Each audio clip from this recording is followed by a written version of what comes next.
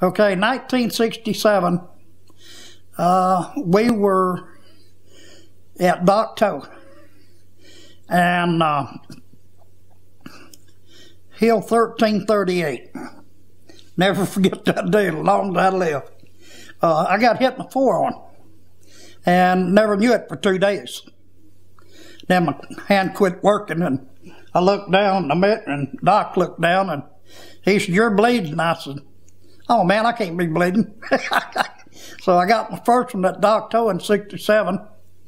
And let's see, then I got, let me see, it was late 67. I think it was December. Yeah, I think it was December because I got shot in the buttocks. I walked past a little sniper hole. He put one in my left hip. And I ended up in the hospital at Cameron Bay. And I got to meet Bob Hope personally and got my first watch from Bob Hope.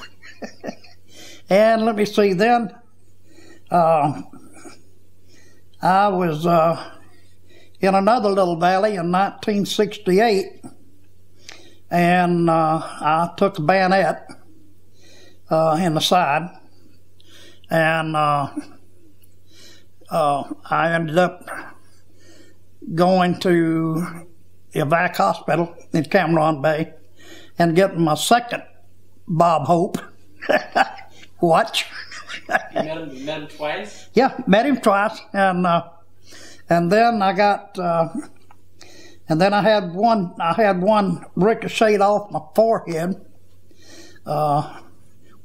went through my helmet, busted me in the head, run around my helmet and fall out my hand.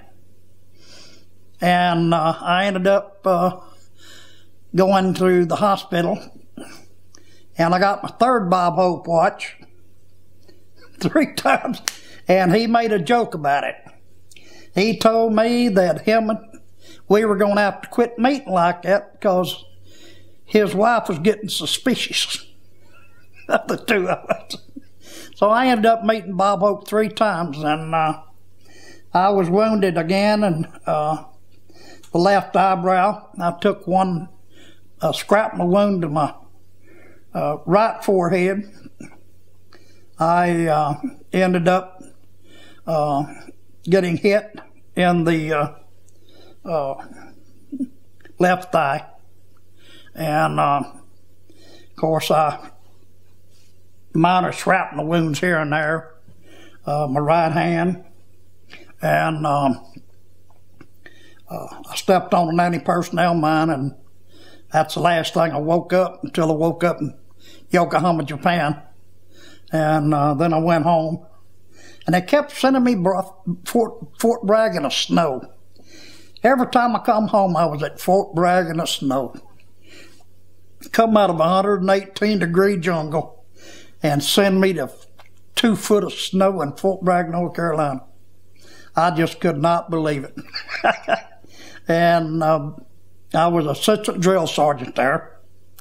And I ended up in a situation where I had a trainee who was trying to put holes in me, yet ruin all my uniforms. And I kicked him out a window. And I told him, "Man, just send me back, and I'm going to get shot at. I'm going to get shot at for somebody that I know where he's at."